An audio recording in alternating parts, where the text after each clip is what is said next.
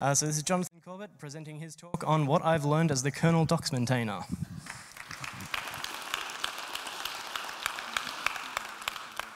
Good afternoon, everybody. I thought I'd start off with an inspirational quote that I found from Neil Brown, actually stumbled across as I was preparing this talk. It says that maintainers tend to get to be maintainers because they're good at something else, not necessarily being good at maintainers, and they're bad at hiding from the maintainer role. And one of the requisite skills is being able to say no to things, but if they were, they would never have agreed to be a maintainer in the first place.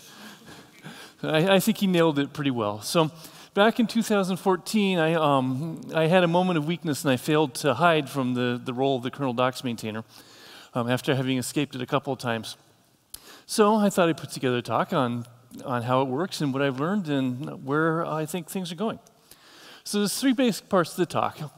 A very brief introduction to the kernel development model, talk a little bit about what maintainers in general do, and then get into the documentation aspect of it in particular. So the Linux kernel, of course, I expect this audience knows what it is, the core of any Linux system. I went and did a quick look. There's 53,000 and some files in the Linux source tree at this point, contained in about 3,700 directories. So a fair amount of stuff. We put out a release about every 9 weeks, about every 63 days. Each one of these releases contains work from about 1,600 developers, contributing about 12,000 changes every 63 days. So that's a lot of stuff. This is a big and fast-moving project. It is arguably the biggest and fastest-moving such out there. A lot going on. So when you have something operating on this scale, you have to think pretty clearly about how it is organized, how it works, so the whole thing is just going to collapse under its own weight. And in fact, we risked to do that a couple of times over the years. What we have evolved in the kernel community is a structure that looks more or less like this. We have a hierarchy. We have lots of developers contributing patches. Those patches go to maintainers who will look at the patches, review them, decide whether to accept them or not, and so on, collect them, perhaps pass them up to higher level maintainers who may or may not look at them again, and so on up the tree until you get to Linus up at the top end of it there. John O'Bacon this morning described the kernel community as a dictatorship as such, and I can say you can see it that way, but I would put forward that what we actually have is something more like a classic governmental bureaucracy, where you've got your patch and you have to go and you have to get it stamped by the appropriate people, and then you can finally submit it for inclusion. There's a whole lot of stuff that goes on at the various levels of this bureaucracy, and it's not that Linus is there making decisions on every one of thousands and thousands of patches.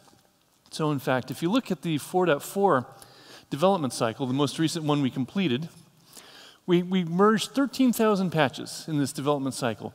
Linus himself merged 20 of them. Everything else came in by way of the maintainers. So the maintainer structure is doing its job of pulling the work away from Linus so that he doesn't go nuts and spreading it out. It's a distributed maintenance structure. So we have a lot of people fitting into this hierarchy in various places to make this whole thing work. So what do they do? Well, one of the first things you learn when you get into the maintainer role, or if you even look at it, is it's really not about writing code or even about writing documentation. It's pretty much the same sort of thing that happens that we've all seen when some engineer that you know who's very good at engineering gets promoted into management. All right, it's a different set of skills, and they may or may not be good at it. It's a very different sort of thing. So what do? Obviously, it's about reviewing patches. Have to look at patches, decide if they're appropriate for the kernel, if they're in good enough shape, and so on. Or, of course, what you really want to do is to get other people to review the patches for you. Because there are a lot of practical reasons for this. Even a maintainer who understands the specific subsystem very well still does not have all the hardware associated with it, doesn't understand every corner, needs people with more expertise to look at them, that sort of thing.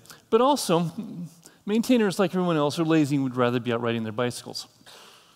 So this is a classic aspect of kernel development, is trying to get other people to do the work for you.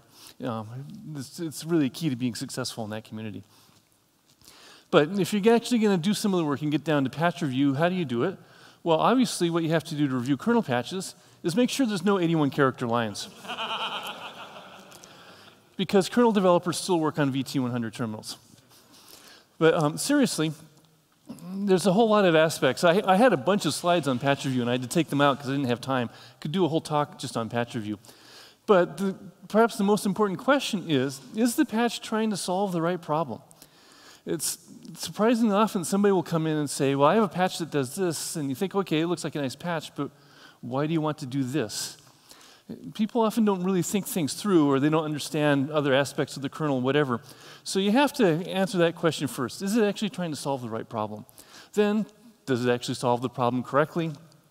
Does it introduce security holes? Does it perform correctly, and so on?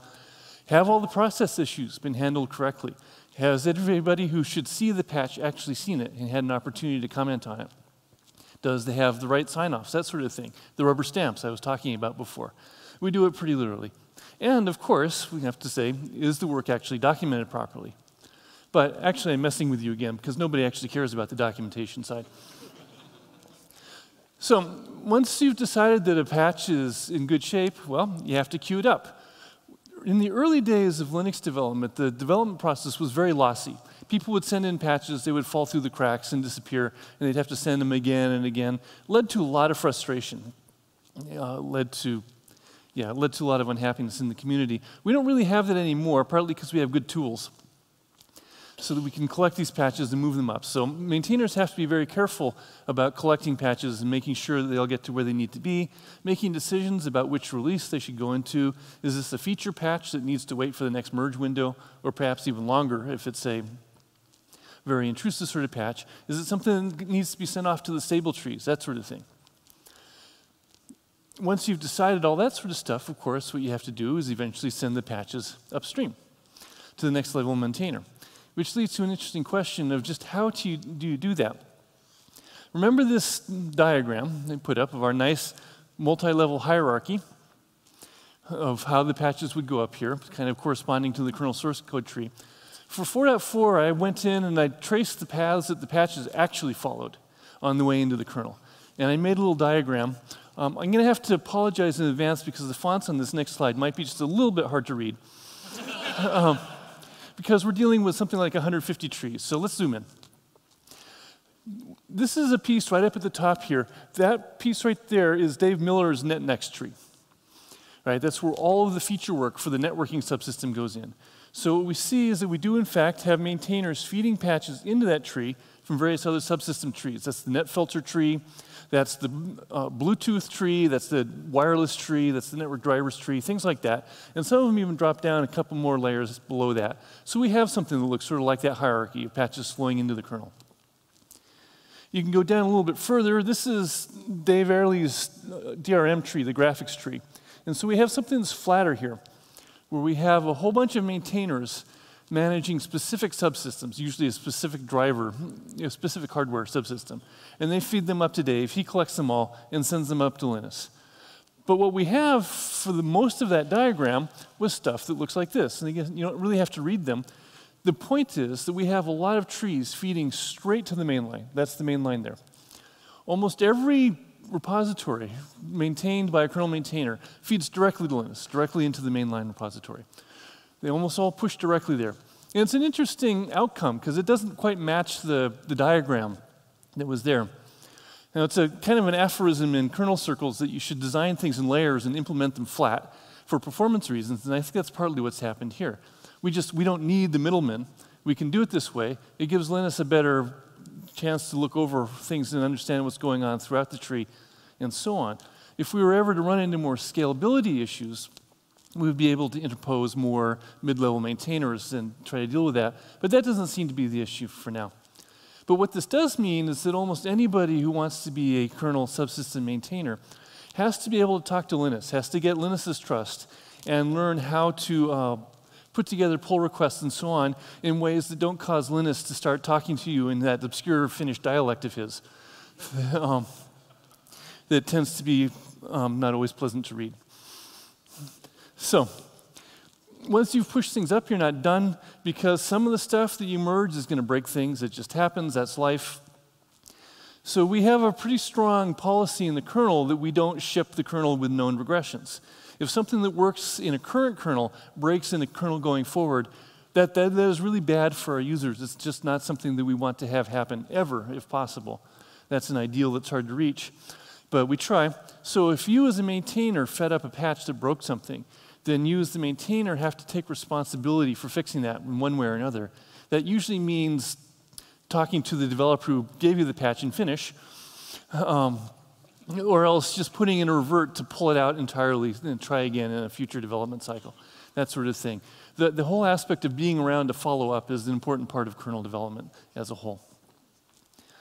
In a more general sense, you have to keep an eye on the overall direction that you want your subsystem to go. So if you've got APIs you're trying to move away from, you don't want to be adding patches that use it, or you want them to go towards APIs that you are aiming towards. If you're seeing that certain kinds of code are being duplicated throughout the subsystem, you want to try to push things towards doing that work in common code, so you only have one version of it. Things like that. That's the maintainer's job to push developers and make that happen, which often means pushing back on patches and saying, no, this needs to be done in this other way, so that things are moving the way we want them to go in the long term. Because there's always a whole lot of things you want to see happen in this subsystem. It takes years to get there. You have to make sure each patch takes you a little bit closer to it. And then finally, on this list, is talking to the world. Maintainers need to help bring in new developers and bring them into your way of doing things. Go out to conferences and give talks, that sort of thing. Work with companies that want to get code into the kernel to support their stuff, or should be wanting to get code into the kernel to support their stuff, to help them to do it properly, that sort of thing. This is all stuff that a maintainer has to do, none of which, again, is really about writing code, which in fact is why often people who do a lot of subsystem maintenance don't actually put a lot of patches into the kernel anymore, even though that was what they were good at when they started it. So much for the general stuff. What about the documentation tree? So the documentation tree in the kernel is centered under the documentation directory. This is the only top-level directory in the kernel tree that starts with a capital letter, so we know it's important. There are about 2,200 some files in the documentation tree contained in 230-ish directories, so a fair amount of stuff, adding up to about 23 megabytes of material, right, just in the documentation tree. I'm not counting the device tree, documentation/device tree in that, by the way. That's more stuff. That is not stuff that I maintain and is meant to move out of the kernel tree entirely one of these years, although I don't see much urgency in making that happen.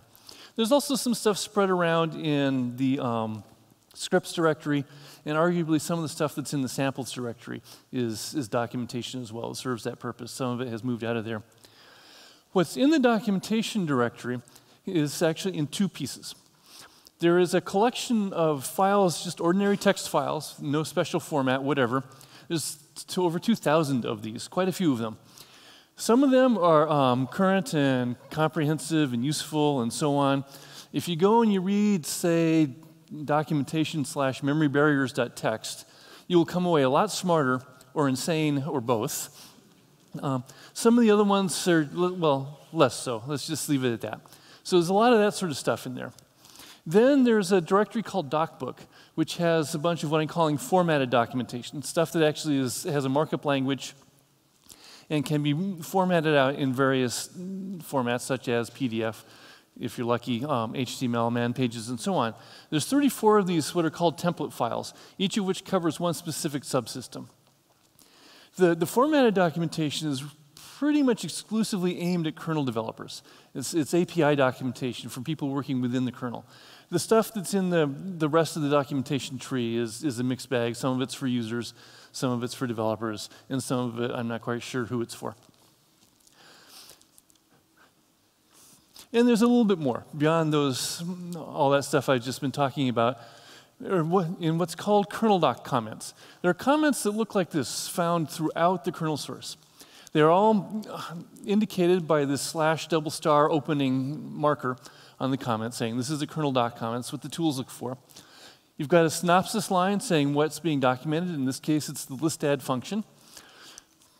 Describe the parameters to it, or if it's a structure fields, things like that. And then the description of what it is you're actually documenting. So every one of these comments follows more or less this format in the kernel. They said they can describe things like data structures as well as functions. They can contain documentation that's not really attached to any particular function, but describes stuff that's going on in the file as a whole, that sort of thing. And in the 4.5 kernel, I did a quick grep, there's about 55,000 of these. So we have quite a bit of documentation that is spread out throughout the kernel source itself. And again, some of it is more current than others, but this stuff tends to be a little bit more current than the rest. So a lot of stuff. So as I have come up to speed with maintaining this stuff, I've noticed some interesting aspects of how the documentation tree works, starting with the simple fact that if you want to maintain kernel documentation, you really need a good view of the kernel tree as a whole. If you are maintaining, say, the SCSI subsystem, you need to understand SCSI very well. You need to understand SCSI drivers very well. You don't really need to have any idea of what's going on in the Bluetooth subsystem or over in memory management or how the NFS file system works. The kernel documentation, though, covers the entire kernel. And so while don't perhaps have to have the same in-depth knowledge, you need to know enough to understand whether any particular bit of documentation makes sense or not. So, for example, this is a patch that came in from a well-meaning developer some months back. You don't really have to read it. The point is he was trying to add a description to a file called kernel parameters.txt, which describes all of the boot time parameters that can be passed to the kernel. So this is a file that in itself covers the entire kernel. And he found an option he was using that was not described there. So he put together a description and sent it to me. And I said, okay, fine, yeah, this makes sense. We should be documenting these things. But maybe I should go and look at the source and make sure that it's actually describing things the way I think they actually work. So when I go and I look and I find out, in fact, there is no such boot parameter in the kernel at all. This is something that Red Hat added to its enterprise kernel and never sent upstream. And so if I had, in fact, taken this patch, I would have made the documentation worse. And I would have created some kind of confusion for somebody down the line somewhere when they're trying to figure out why this option doesn't work for them when the documentation says it should. So everything that comes in has to be evaluated with this lens. Is it correct? Does it matter? And sometimes I can get other subsystem maintainers to look at things and to send me acts and so on, but I really can't count on that. Often I have to figure that out by myself. Another interesting aspect, and most kernel subsystems are very well contained to a subtree of the kernel source tree. But so any particular maintainer knows that they're the only one accepting patches for that particular subtree. But everybody messes with the documentation tree. There are a lot of patches that change documentation in one way or another. And some of the documentation changes come through me. I'd say the bulk of them do not. They go through various other subsystem maintainers who take them along with the code changes that the documentation changes reflect. It makes sense. It leads to an interesting question. Is documentation / SCSI really part of the documentation tree, or is it part of the SCSI tree? Some maintainers see it one way, other maintainers see it the other way, and I'm having to figure out how each one wants to deal with this over time. The other interesting aspect of this, in the kernel we have a script called getMaintainer. You feed it a patch and it gives you back a list of everybody you should mail it to.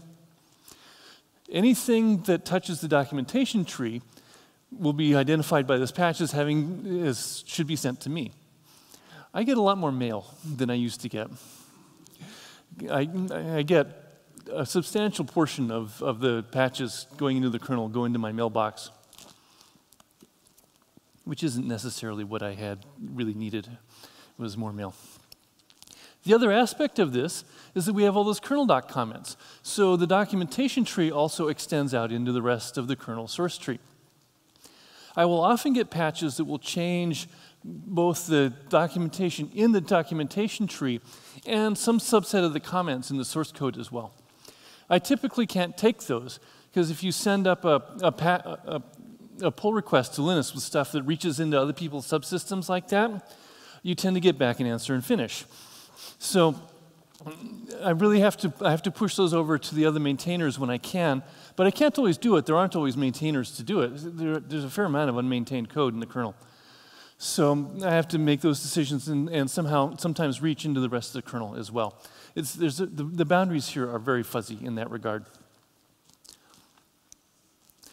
Some subsystems are quite well defined in what they do. It fits the USB subsystem. You know you want it to make USB devices work as well as possible, that sort of thing. There's no real vision for the kernel documentation directory. Things just sort of get tossed into it wherever and whenever and then forgotten over time. Rob Landley was once the documentation maintainer, and he described it as a gigantic mess currently organized based on where random passersby dropped things as they went by last, right? He said this in 2007, and it really hasn't changed since then. It hasn't gotten any better at all. It is a mess.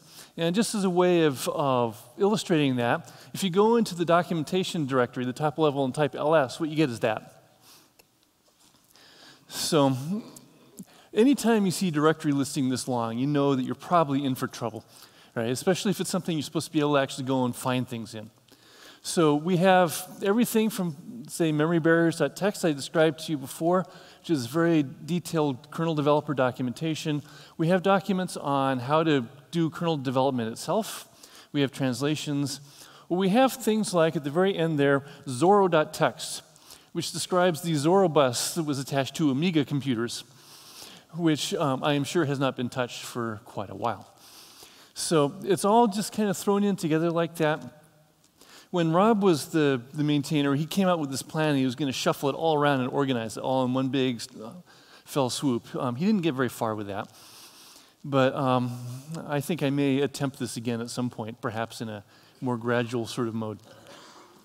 The other aspect to the fact that there's no real vision to it and such is that there's no linkage, no relationships between documents. Each document is a silo, a world unto itself. They don't reference the other documents. There's certainly no way of creating actual cross-references between them, and so on. Each one is just sort of there. It's by itself. There is no comprehensive set of kernel documentation. There are 2,000-some documents instead.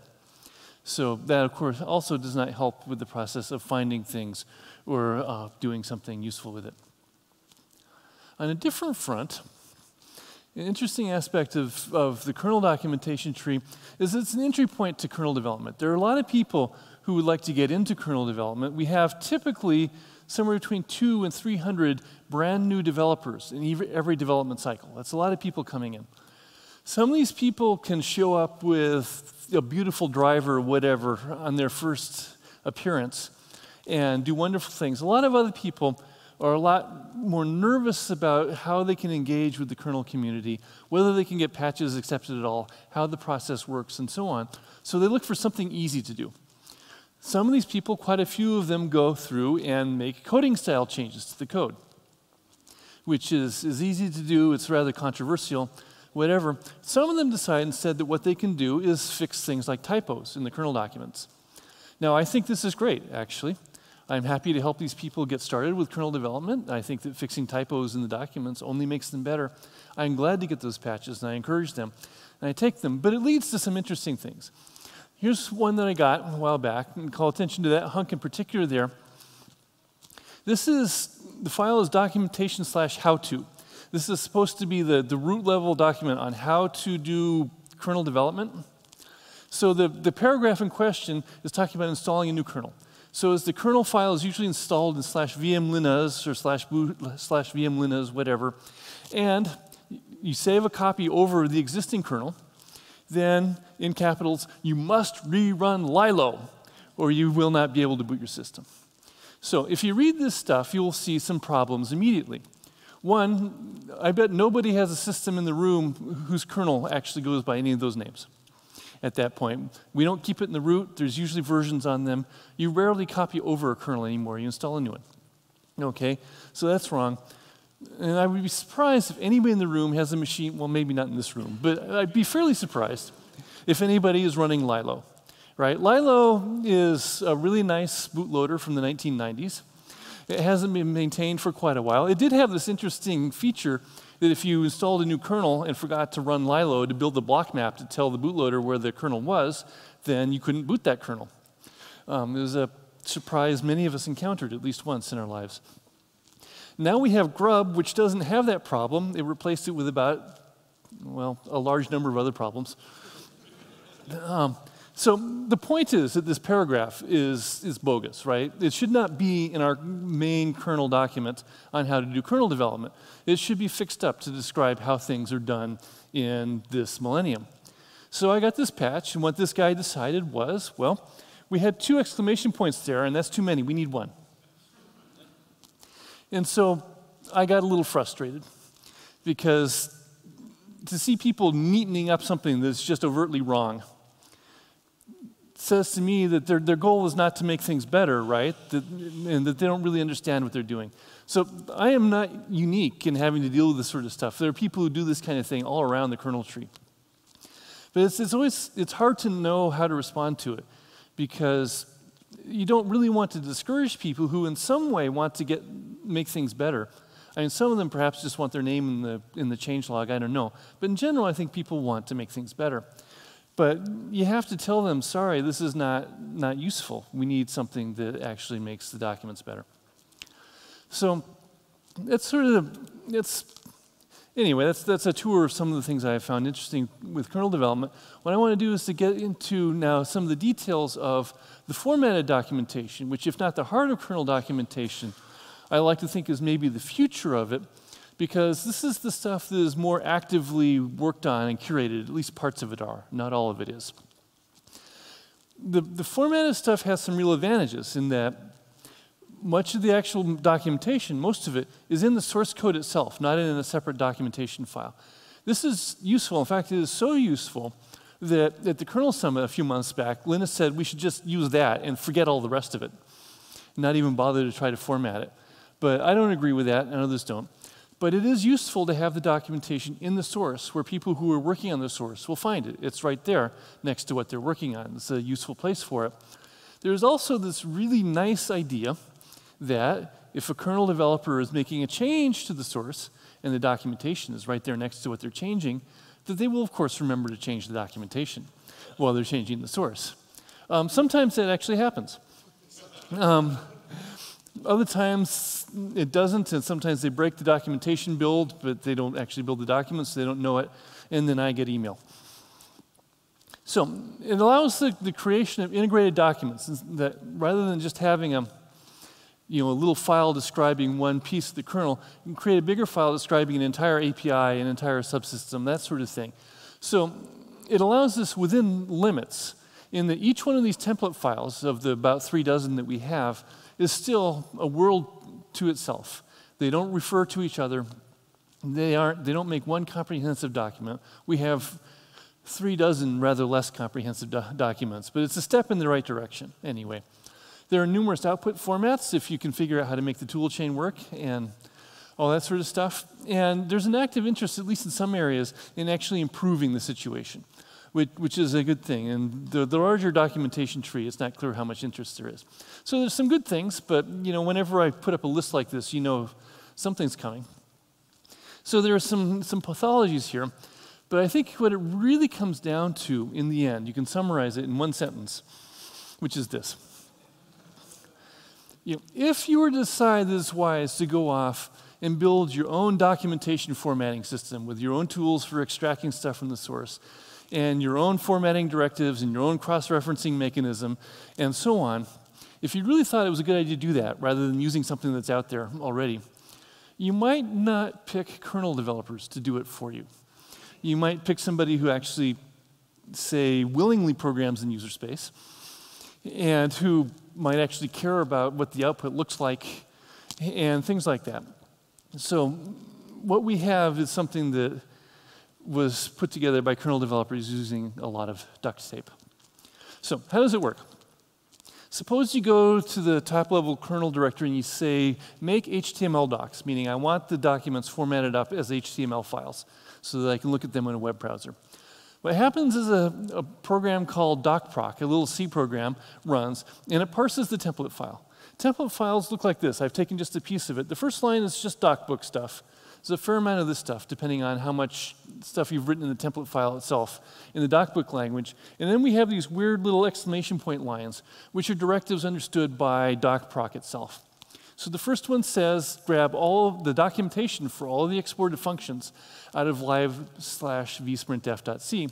The next 2 lines grab documentation for specific functions, and then we've got another one grabbing all the exported functions at the end. So each one of these lines is going to cause the documentation to be extracted from a specific kernel source file. So for each of these files, the docproc program will go through and it will read the source code file itself and parse it. So you've got this little C program doing its own parsing of another C program to find the export symbol directives in particular. So it knows which symbols have been exported from those files. Once it has made that list, it calls a Perl program that's in the scripts directory to go through and read the source file again to get a list of all the things that are documented within that source code file. And it gets that list. It then mixes the 2 lists together to come up with a list of what it actually wants to produce and calls kernel doc again to go through and actually extract all the documentation. So we've now made 3 passes over the source file to do this.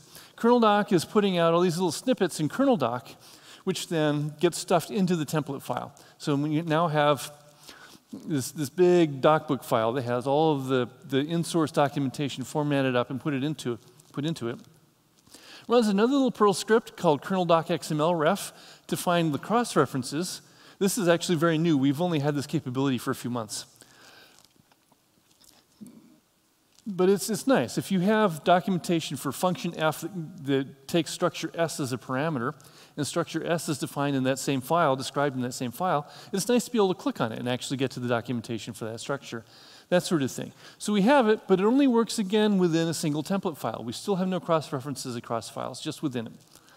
So anyway, this thing goes through and mungs up the template, makes a new version of it, at which point it is fed to the XML2 file utility to actually produce the output. So we've got a bit of a house of cards here, all kind of taped together. And it has some problems with it. It's quite slow. It is, I think, a sad statement in life when it takes longer to build your documents than it takes to build the kernel. And this is not something that is caused by the volume of the documentation. It's quite brittle. First of all, it's hard to set up in the first place. I've had numerous kernel developers tell me they've just given up on being able to build the documents because it's hard to get there. The docbook tool chain is a pain in its own right. It's all kind of a pain to set up. But it's also easy to make changes to the source code anywhere in the kernel source directory that will break the documentation build. And as I said, kernel developers rarely actually build the documents, so they don't notice this. And then I get an email saying, hey, the documentation doesn't build. And I have to try to figure out what broke it and come up with a patch and fix it and send it in, that sort of thing. This is a fairly regular sort of thing. The kernel doc comments have no real formatting inside of them other than the stuff for listing out parameters and so on. If you want to format things more nicely, use different fonts, put in tables, that sort of stuff, within the comments themselves, you cannot do it. So it limits the expressiveness of what you can put into there. The results are not the most attractive thing in the world. Let's just say that kernel developers don't spend much time on style sheets. It's not really their thing. And there's no integration with the rest of the documentation directory. We have 2,000 documentation files out there that we can't pull into any of this stuff. They're all completely separate from it. So it's got problems. It is far from a perfect setup here. But it's been this way for a long time. It hasn't really changed much for quite a while, until fairly recently when we started to see some stuff. So I started getting some patches from Daniel, and from Daniel Cesar Lemes de Paula, I assume is how you would say that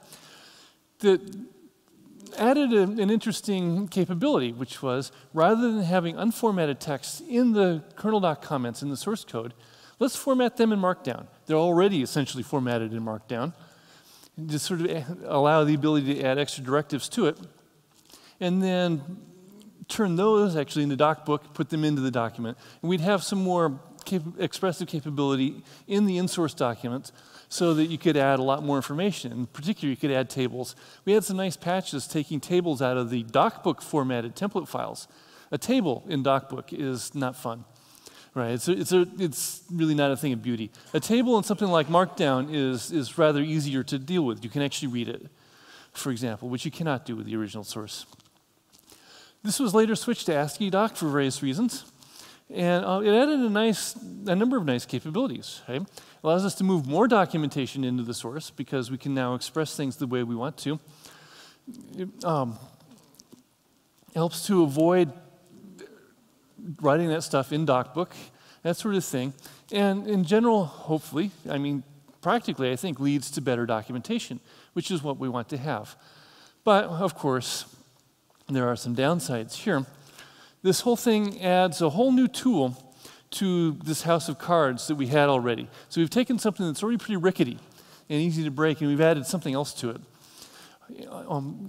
Among other things, this has added some very interesting disagreements between tools, where we have things like ASCII doc or Markdown arguing with the DocBook processor over who should be doing HTML anti-escaping, things like that. They're not meant to work together, and so they do not work together in this way. It's also part of an aspect of the fact that we've added yet another formatting language, so we have two of them there now. We took a documentation system that was slow and made it 4 times slower, which is not appealing at all. And you still have to write these template files in DocBook. So it's an improvement. It's a big improvement in a lot of ways, but it's not ideal. So I thought about this, and I've been putting stuff out there, trying in my maintainer role to push things in the direction I would like to see them go. And so I had this idea, fairly simple, straightforward idea, dispense with the DocBook stuff entirely, rather than convert Markdown to DocBook to whatever, just go, or ASCII doc, whatever, straight to what you want to do and skip that step in the middle. Get rid of the DocBook formatted template files that I think are honestly a real impediment to people who want to contribute documentation, because it's intimidating to look at that stuff and do it. Use one single simple markup processor for everything. And once you're doing this, if it's something simple like Markdown or ASCII doc or Sphinx, you can bring even all the unformatted documents into it, because, again, they're already almost in that format now. It takes very little to do that. So you can try to integrate things a little bit better. So, I put up a few ideas for which one we could use. We could have a major bun fight over which one. But my intention is to take whatever is shown to actually work, which looks to be ASCII doc at the moment, on that, and not have that fight. And if we do this, we end up with this, some years from now, with this beautiful integrated documentation tree that covers things in a comprehensible way. You can find what you want. It looks pretty when you look at it. It's a nice vision. I hear angels singing when I think about it and so on. It's just where we want to go. There's just a little problem that somebody has to do this work. And I had put this out for a while, and nobody had actually done this work. And I hadn't found the time to do this work. So I eventually wrote up an article on my website and said, well, okay, I don't think we're going to get there. I'm going to merge the ASCII doc stuff for 4.6 probably, and I went off to ride my bike. And thought that was pretty much the end of it at this point. That we would get something that was not what I would like, but better than what we had now. Because in the end, you can push back and you can say, we should do things this way. But there comes a point where I think you cannot stop real work that has actually been done in favor of something that you would sure wish somebody would do. That's just not how you actually get things done. But then I was a little surprised recently when a developer named Nani put out a little patch to the kernel doc utility, said rather than spew out DocBook from this thing, let's just put it out in ASCII doc. And he didn't do anything other than that, just format up the documentation snippets from the source code in ASCII doc and stick them in a file. And then you can do that. It wasn't integrated with the rest of the system at all. But it was a first step. It was somebody actually doing something. So I saw this and I said, well, actually, we're almost there. So I took my hatchet to the kernel make files and the docproc utility and made something that could just generate HTML from ASCII doc from the beginning to the end, doing the inclusions and so on. It took me, it took me a couple hours. It was not that big a thing. And then he responded by posting like a 10-patch series of stuff that actually attempted to do the thing right, rather than me just sort of hacking some stuff together. And that's really where things stand. I haven't actually had a chance to play with it that much, but my current intent is to try to get this pushed into shape and to merge it for the 4.6 development cycle. So at that point, I think we will be on our way towards having a rather more complete solution to kernel documentation. And I think maybe we'll be on the phase of doing some interesting things there. So, like I said, there's a lot of things to argue about, but that's really where I think things are likely to go. So I feel more optimistic than I did even a week or two ago when I was writing these slides and thinking we were never quite going to get to where we wanted to be. So, and that's kind of my stopping point at this point. Looks like we have a few minutes for questions if we want to do that. And I thank you all very much for listening.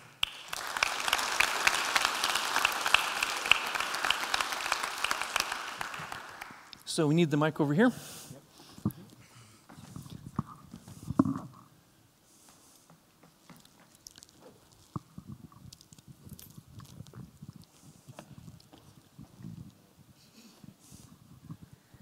So ASCII-doc is a fine format, but to generate competent output, it really does need docbook today. Yes, I am aware of that for at least some output formats and what you want to do. We may not be able to get docbook out of the tool chain, but I hope we can get it out of the workflow. I hope that people don't have to write stuff in docbook. Okay. Cool. I'm really enthused by that because I think if you've got a bunch of text files, then there are a bunch of text-based markup languages that can be converted into other things that make all of that easier. So I guess the two thoughts I had was, firstly, is that ASCII-doc conversion process, or are you interested in getting patches for ASCII, that conversion process to happen to the regular text files that are in the documentation directory? And the other thought from a little earlier was, is one way of solving that question of who owns, who is responsible for maintaining this documentation, which may be, say, the memory documentation, is maybe one solution for that to put that text file in a docs directory or a documentation directory in the memory path, so that it is obvious that that is your responsibility to maintain that. Okay, for the first part, would I entertain patches converting the unformatted documentation files to ASCII-doc? The answer is yes, but not quite yet. I think we need to get this figured out and see which way we're going and how it's all going to work and whether, say, ASCII-doc really works, that sort of thing. So I would wait a couple more cycles and see how this shapes up before doing that. Once that happens, if I start getting patches adding really nice formatting to really incorrect documents, I may start speaking Finnish. So, I hope we don't see a lot of that kind of stuff, because I would not be entirely enthusiastic about nicely formatted and incorrect documentation.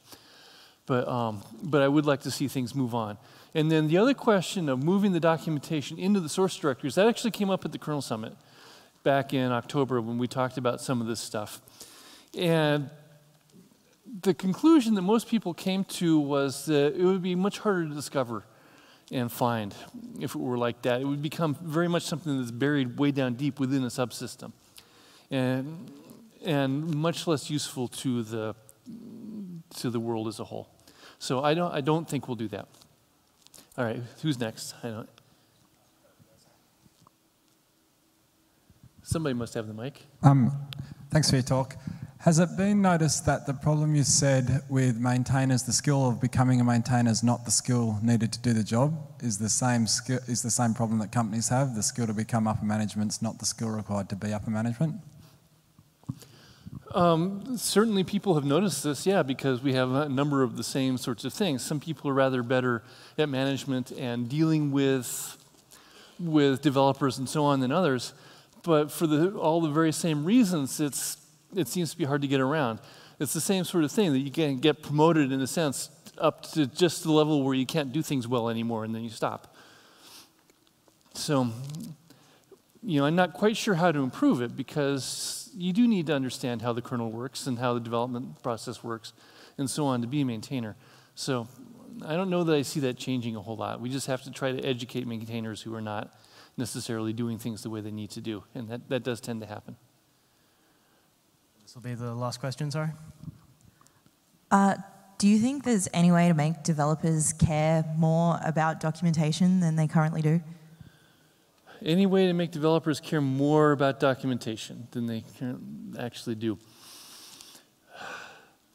My hope is that by making it more useful and by making it easier to work on and to improve, that we can head in that direction, yeah. One thing that developers do figure out is that if there's good documentation, then it's easier to get other people to help them get things done. It's easier to bring in other developers to push things forward. And once they understand that, they do tend to get a bit more enthusiastic about good documentation. So yeah, I think there is hope. I think in general, developers do care about documentation. They want it to be there. It's just like how we want an awful lot of things to be there. We don't just necessarily want to put it there ourselves. It's the same problem we have in a lot of places, and amenable to a lot of the same solutions. We have a lot of documentation. I think we just need to do a better job with it. Excellent. Well, that's all the time we have, unfortunately, but thank you very much for coming and talking to us. All right, thank you all. And on behalf of everyone here at LCA 2016, I'd like to present you with this gift. Thank you.